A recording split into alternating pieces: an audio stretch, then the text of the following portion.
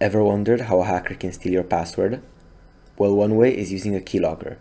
In this video, I'll show you how to build a simple prototype for a keylogger and how to keep yourself safe from one. Please note that this is for educational purposes. You're not allowed to send this to anyone without their consent, and I'm working in a test environment right now.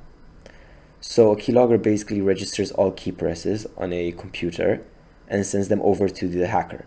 We will be using Python for key presses, and we will send them over on Discord using Discord webhooks. Import input and requests. These two need to be downloaded using pip. So open up command prompt, cmd, and type in pip install py input and pip install requests. So I already have them installed. Then we will also import threading. This one, it already comes with Python. You don't need to install it. Now let's initialize some variables, like our text variable, which is going to be all the key presses, our webhook URL, which will be for sending the data on Discord, and our time interval, which will be how many seconds will pass until it sends the data, basically.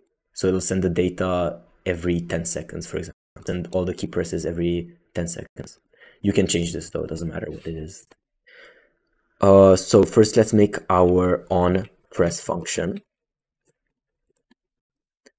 So in this function, we will simply add the key that we press to the text variable. So basically, text plus equals, we have to transform it into a string. So string key and remove its quotation marks. And global the text variable. So this simply adds whatever key we press to the text, but some keys like space or enter or control, they can't really be added here. So we will need to make some if statements for them.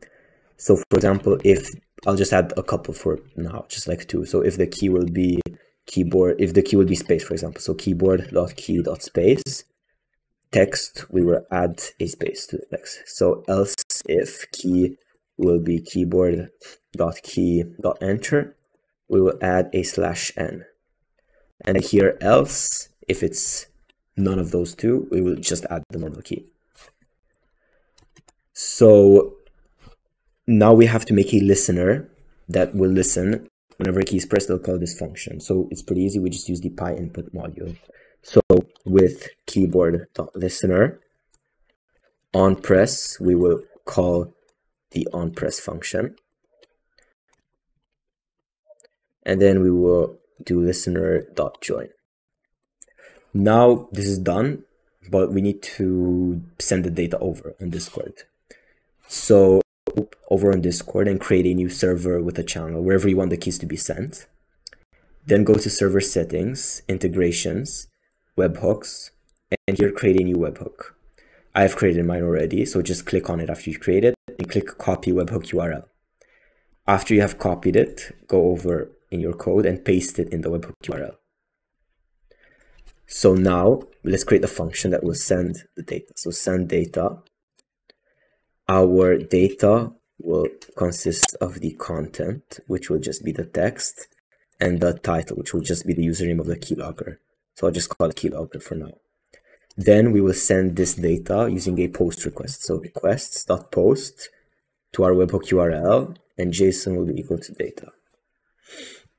Now we have to make a timer that will call this function every 10 seconds.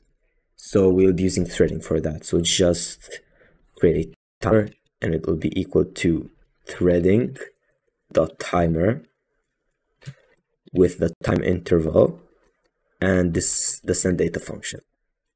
And then timer.start. Now we have to call this function like for the first time. We will just do it here. So here we will just call it for the first time, send data, before we join the listener. So let's test if this works for now.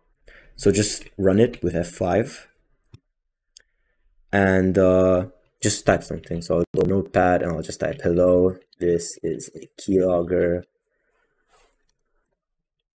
I see you, or something. Then go over on Discord. Oh, and as you can see, it has sent it. So it says here notepad because I have wrote notepad there. Yeah, so it just sends it every 10 seconds basically. It updates it. We will need to add a couple of if statements now in case we, like if I press, for example, Shift or Control, as you can see, it'll send here key.cmd shift or something like that, and that's not really nice. Yeah, you can see it does it like this. So I'll just add some if statements here.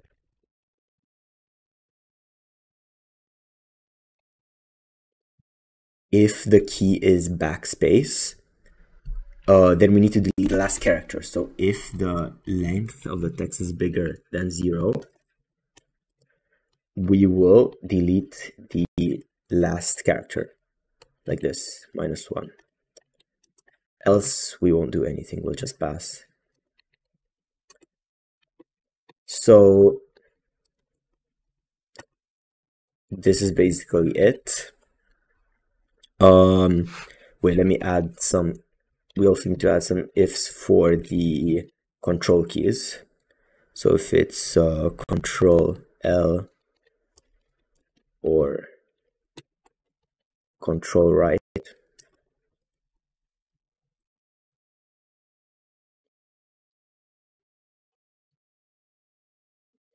so now this is basically it. We have finished the keylogger.